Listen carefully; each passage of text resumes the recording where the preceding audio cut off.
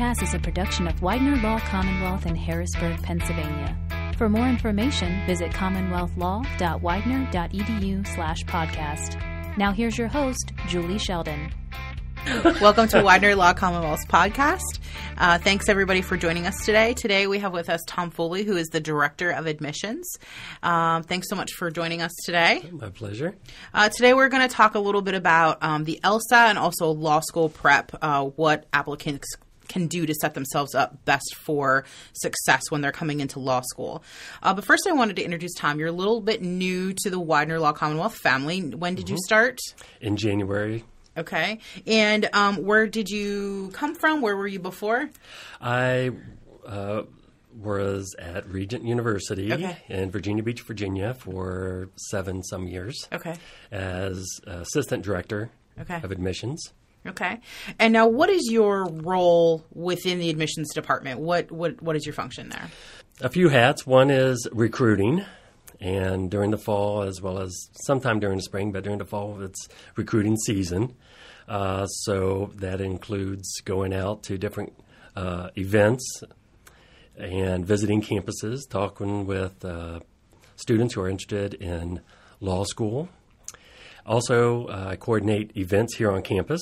So we invite students, prospective students, to come to campus and experience what law school is like. And I participate in preparing all the marketing information that we have, whether it's something we mail out, something we hand out, something we have online, that sort of thing. And then moving into the application season, if you will, I, along with the Associate Dean of Admissions, together we look at files. And we participate in conversations we have with our admissions committee on particular applicants. I also communicate with applicants as far as if they have questions, if there's something missing from the file, how can they improve their application profiles, things like that. And we do also have events during that time as well. And so we'll invite, again, prospective students, and we also have particular events for admitted students.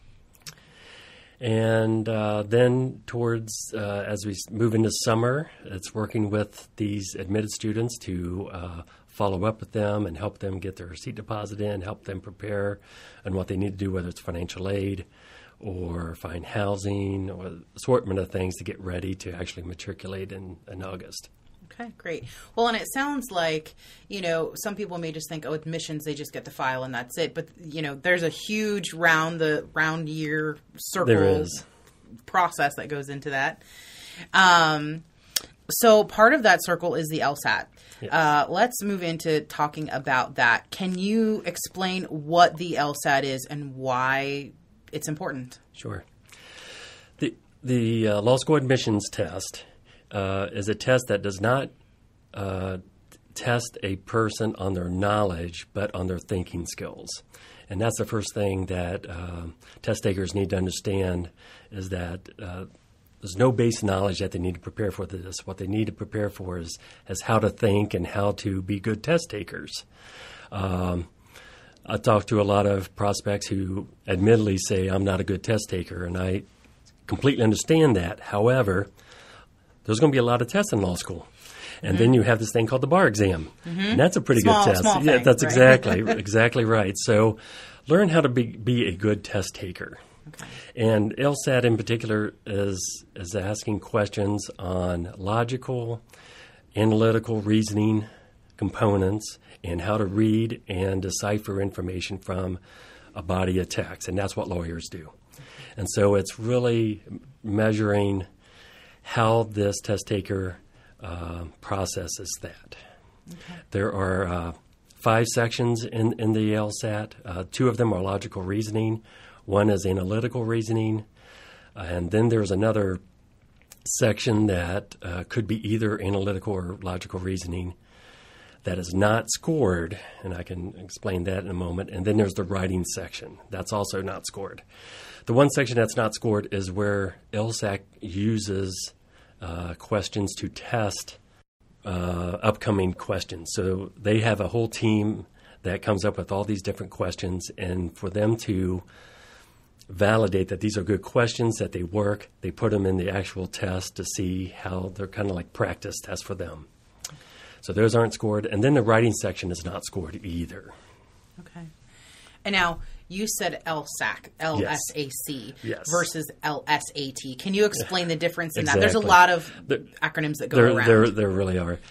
LSAC, LSAC is the Law School Admissions Council. They are a self-governing body. Actually, the law schools have tremendous input on how that organization functions. And they do a number of key components. One, they coordinate all the applications with the law school. So when someone applies, they are actually applying through LSAC, and they can then apply to different schools throughout the country through them. Also, an applicant's transcripts and letters of recommendations go to LSAC, and again, that organization will coordinate those materials. They analyze it, the transcripts, and they provide law schools with a breakdown of transcripts and GPAs and that sort of thing to various law schools. And they also administer the LSAT, the law school admissions test. So that's another big function that LSAT does. And why and how do law schools use the test scores in the admissions process? Why couldn't they just use a GRE or any other standardized test? And there's talk about that. And some schools are exploring the GRE, but not many. And the past few months, I've gone to a couple workshops where they've talked about that, and there's no hard evidence yet. They're still looking at it. But the LSAT is a very reliable and a very valid test. And they know that because LSAC, the council, after a test, they will run correlation studies on the person who took the LSAT and how that person performs in law school. So they take that data and they are able to really drill down and see that there is a positive correlation between the score a person gets on the LSAT and how they perform in law school. Okay. And that's exactly what the LSAT does, is it predicts how a person's going to do in the first year of law school. And then you can go even further and say the first year of law school is going to predict how that person does in law school overall. Mm-hmm. And then how a person does in law school overall, how they're going to do on the bar exam. So you can kind of follow that path down the road. But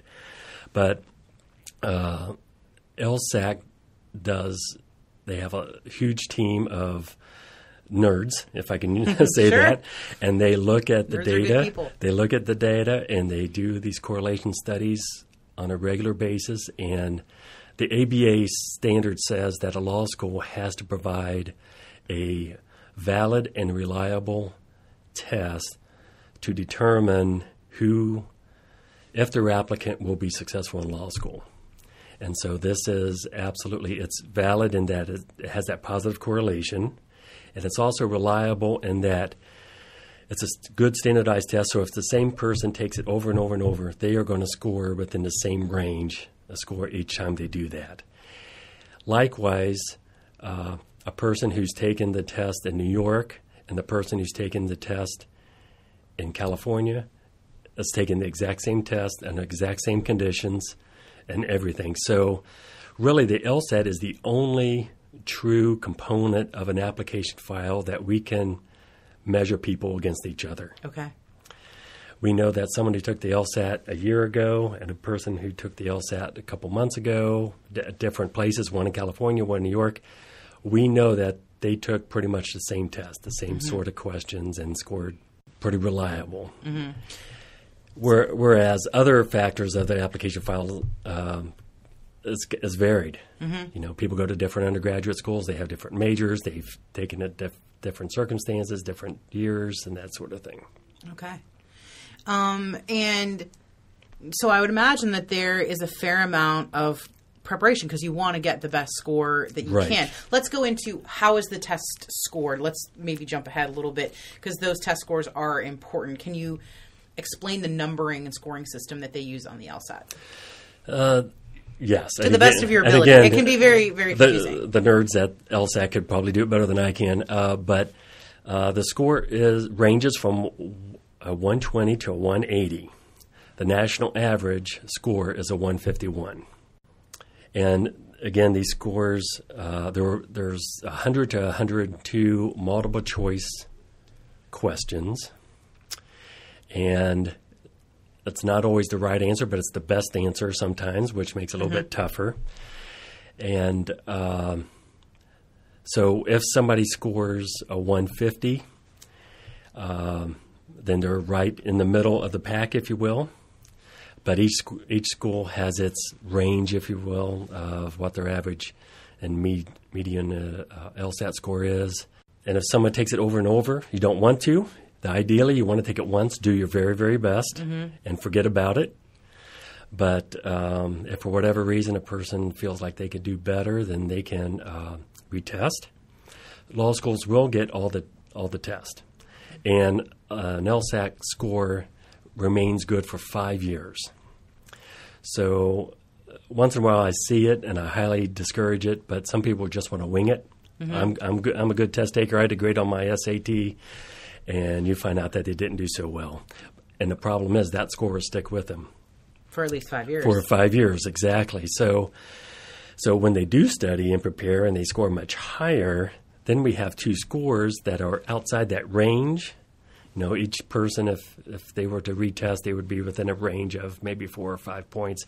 But if somebody is outside of that 5-point range, I would like to know what happened. I want to know, did you have, bad seafood the night before in your first test and you just weren't feeling well, or did you actually study the second time? Explain to me which score I need to pay attention to. And like most law schools, we do use the highest score.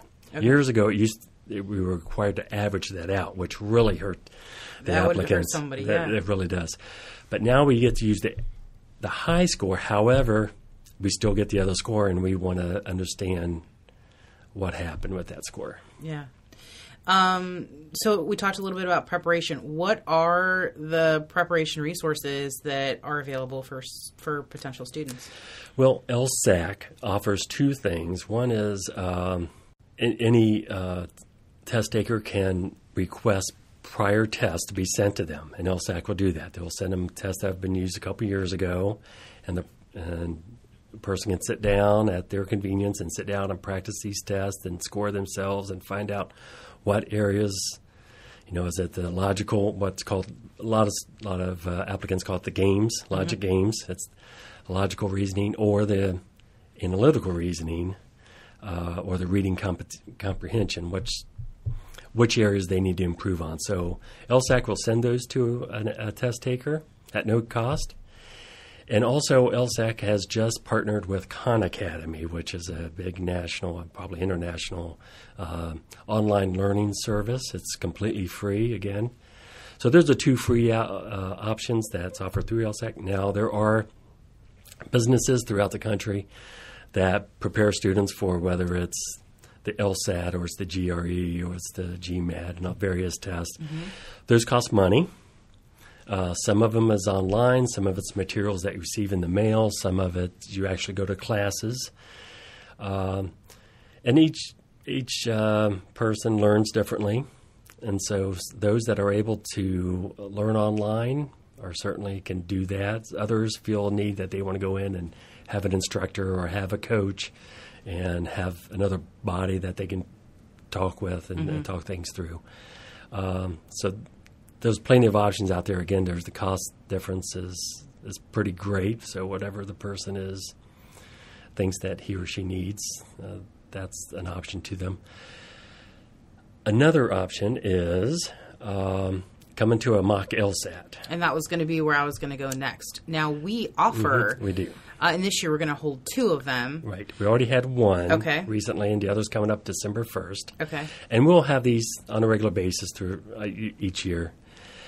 This is a really good opportunity to get a measurement of where a person stands on the LSAT, because it's one thing and it's a good thing, to sit at home at the dinner table and sit down and time yourself and go through the test.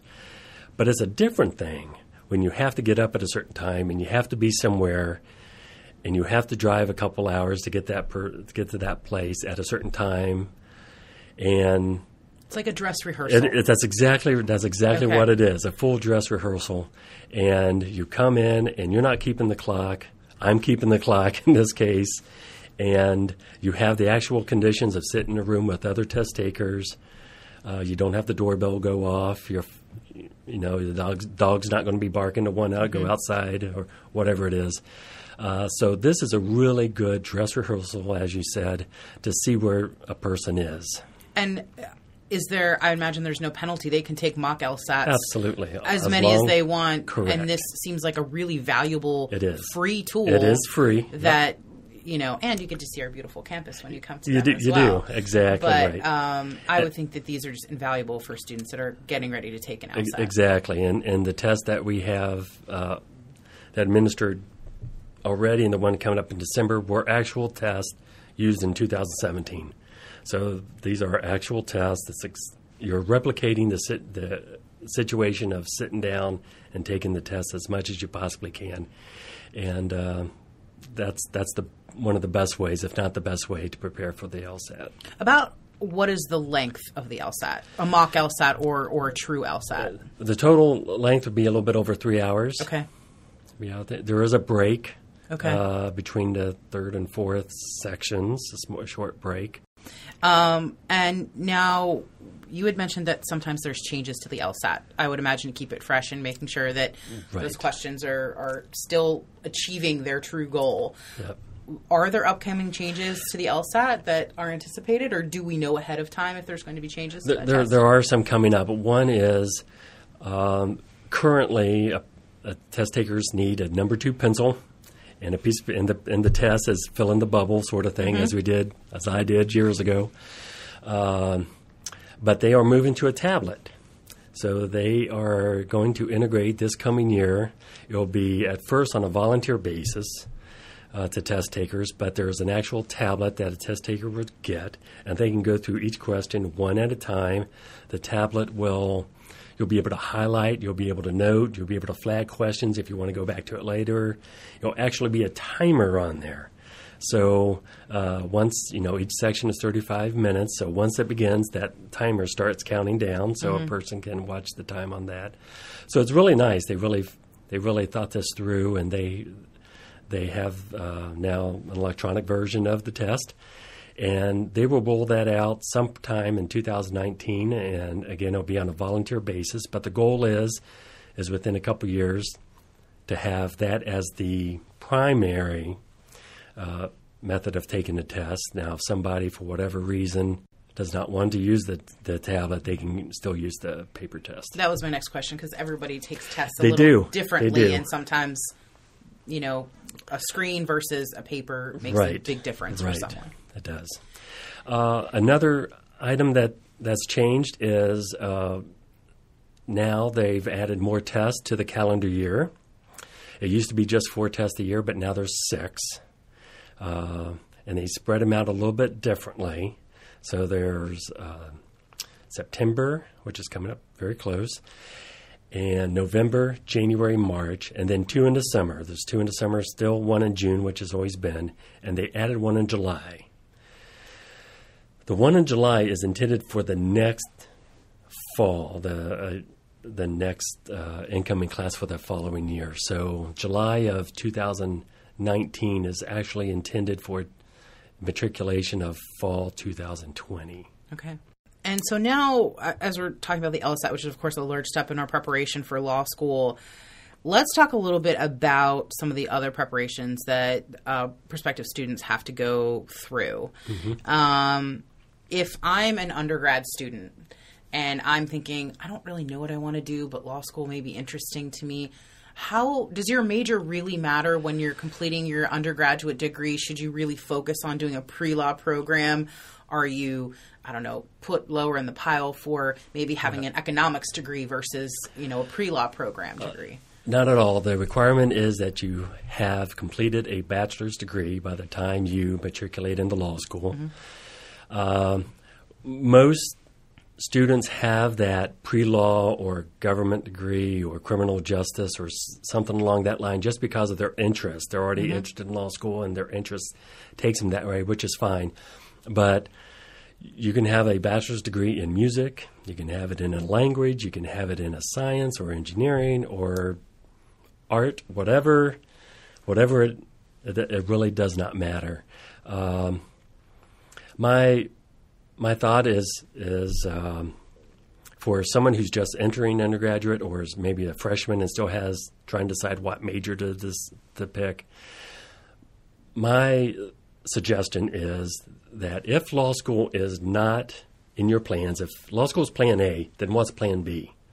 Gotcha. And if you don't want to be a lawyer, maybe you want to be an art teacher, which is absolutely wonderful, then you should major in art and education. You should, because you can still use that degree and still go to law school. So if for whatever reason law school doesn't pan out as a person has hoped or planned, they have a degree in something that's really going to mean a lot to them, that's going to be useful to them, and whatever their plan B career might be. But still, if it's pre-law, if it's criminal justice or whatever, that's absolutely fine. I do encourage undergraduate students to take. Most schools allow students to take so many electives, and there's some electives that would really be helpful for those entering in the law school. One would be a philosophy class. Another would be a literature class. In fact, the people in LSAT who put together the questions, almost all of them, a large majority of them, are either philosophy majors or literature majors. Oh, that's interesting. So that's the mindset that the test is built on. So that'd be really good to get a philosophy class, a literature class. Language is a good thing because language is it has rules, and you have to construct sentences and that sort of thing. And that's kind of what law school is about as well. Statistics is another good class. You're getting data and you're arranging it in different ways to mean different things. So there are some classes that a person can take as electives that would be very beneficial. Even if there are a art education major, you can still take those electives and be prepared for law school. And say you are that student that knows that you want to go into law school. What's the value of having maybe some extracurricular activities like a pre-law club or a pre-law advisor? Yeah, absolutely. You don't have to be a pre-law major to be in a pre-law society or a club. You can, whatever your major is, you can still be a part of that. The big plus is that they're going to have resources available. The pre-law advisor is kind of in touch with various law schools. They understand the changes that are being made in the LSAT. In fact, some pre-law clubs will have their own mock LSAT sometimes, and they'll go on trips to different law schools and that sort of thing. So you're really plugged in to a really good resource to help you prepare for the test and preparing your best you can academically for law school. And so we have, of course, law schools for individuals of all ages, of course, after they've received that undergraduate degree. How would somebody who is interested in changing careers, maybe they're already in their career, but they would like to transition, come to law school, how would you tell them to best prepare themselves? Because they may have a very different situation. Perhaps they have families. They're a little older than what we would call, quote, traditional law students. How do they get started in this process? First thing I'd share with someone is this is a big life-changing event. If you have a family and you're used to going to the park on Saturdays or going to the ball games or doing that sort of thing, your life is going to change. And you need to make it clear with your family that you're going to be spending many hours in the law school library and in study groups and that sort of thing. So preparing the change in life as far as how involved you are in family or in your community, that's one aspect you got to look at. Financially, make sure financial things are in order. You don't have to be completely out of debt, but you have to be in a good place. Law school is extremely stressful. The first year, the first semester is the most stressful. And the last thing you want is more stress at home. Mm-hmm. You want to minimize that as much as you possibly can. So making sure that financially you're stable, you're in good shape, your family and your friends understand that you're not going to be around as much as you used to be. If you have to relocate, then you have a whole housing situation you have to look at.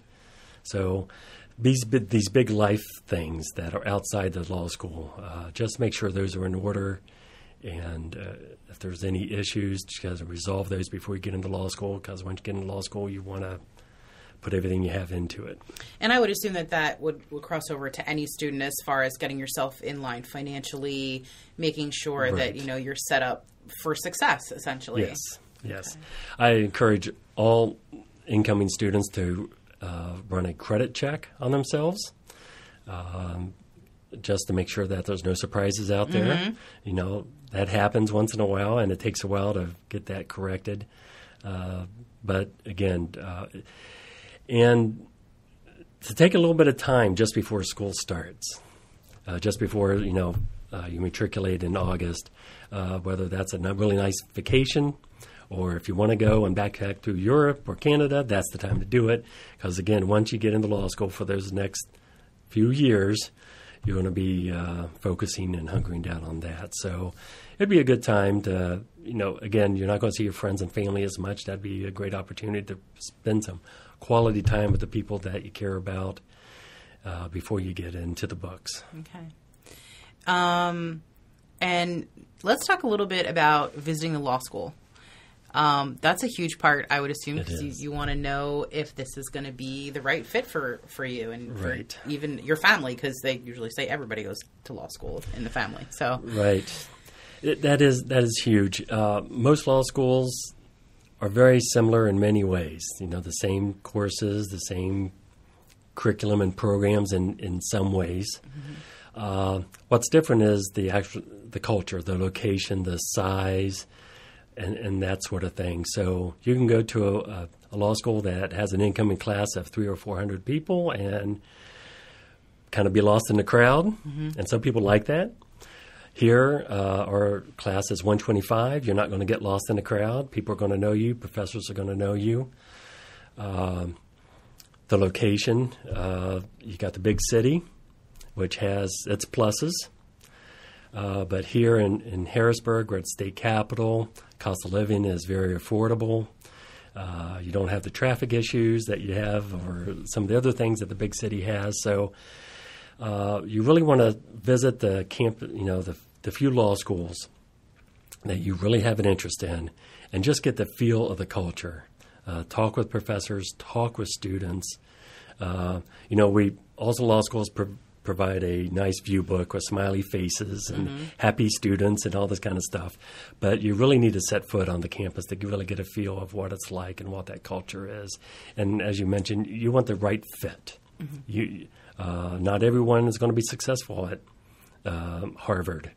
Not everyone's going to be successful at Penn State. So you need to find that place where you are going to be the most successful and be happy and really have a great experience. Awesome. So let's talk a little bit. We did a little bit talk about setting an attitude for success. Can you just give us a quick rundown of maybe the top 3 things that you think may be, or the top 5 things that are the most important for setting up a prospective student for success in law school? Yeah. One thing that I share with students that are coming in is that obviously you come to law school, which means you have been successful in undergraduate. At the undergraduate level, you've done great there, so which is a good thing. But when someone's used to getting a 3.6 GPA at undergrad and just kind of having a great time, and suddenly they come to law school and they have a 2.6, and they're wondering what happened. They feel like a failure. Well, you're not a failure. You're actually in the middle of the road there. Mm-hmm. So just understanding how law school grading works and that when you come to law school, everyone's smart, and everyone works hard. And just having that reality check that I'm okay with the 2.6 or whatever I end up with, and not to feel bad. It's hard to take. Someone who's been successful in high school and college and do all this stuff, suddenly they come to law school and they realize that it's a different ballgame, and you have to study differently and use your resources. And the GPA is going to be different, and your ranking is going to be different. Another is to come in with a little bit of fear. It's a little bit of fear is healthy, and it's quite okay, to not know anything, because you're going to come in, you're going to figure it out, and it takes a while to figure it out. It takes a good semester to figure out how much time do I need to read, and do I need to reread, or am I involved in study groups, and how does that work, and these sorts of things. So it is a different game, and to come in with a little bit of fear and some openness, be willing to learn, be very teachable, not only in the content that you're receiving, but how to research and how to write and how to read and all these sort of things. It's very different. Come in as part of a community. I've only met one person in all the years I've been doing this that has actually said, I made it through on my own. He just had a very unique personality, and he studied on his own. But most people, almost all of them, it's a community effort. They get together in study groups. They share notes together. They help each other with things. So come in as part of the Widener Commonwealth community, and not only to receive but to contribute. Our listeners know that I like to end with kind of a fun question. I actually have two. I know that I briefed you on one. Okay. My first one is, have you ever taken the LSAT, or have you taken one of the mock LSATs ever? I have not. Okay. I always thought that would be interesting I have not, but I am intrigued with testing. I have a graduate degree in education, and I took some classes in test and measurements. I've always been interested in how that works. And so when I went to the LSAC workshop recently, and these nerds started talking about, I was number all in. Crunchers. I was all in because I was fascinated on how that all pulls together. Okay. And my real fun question here is, what is your favorite crime drama show? It can be television. It can be Netflix. Netflix. It counts. I'm gonna have to go with two. Okay. I'm sorry. One is NCIS. Okay. Primarily because I am from that area of Virginia, and D.C. I know well. So whenever they go to a place somewhere in Virginia, Are you looking in the background to figure out where they are? I said, I know exactly where they are. I know exactly where that place is, and that sort of thing. So it just kind of brought it home for me a little bit. So I enjoyed that. And then I've always loved Law and Order. I even have the boom boom on my phone, so as my ringtone. I like it. I like Law and Order because it does show both sides, the law enforcement and the prosecution and that sort of thing. But rarely does it end as I expected. That's what I like so much about it. It takes a turn or a twist or something, and when the first time you see it, you really do not know how it's going to end. And to me, that's the reality. I mean, that's the real life thing. It's not a show that, I know the star is going to catch the person. It's not like House, where you know they're going to eventually make the person better. That's exactly better. right. Exactly. Yes. So you never know how it's going to end up, and sometimes it ends up great, and sometimes it doesn't, and sometimes it takes a twist that you never thought of before. You said, wow, I didn't realize that would impact it in such a way, and now whatever. So... Well, thank you so much for joining me today in our podcast. My pleasure. And I wanted to remind our listeners that we will have another podcast here coming up shortly, so please stay tuned. Widener University Commonwealth Law School is the Pennsylvania capital's only law school, with 3 specialized centers of legal scholarship through its Law and Government Institute, Environmental Law and Sustainability Center, and Business Advising Program.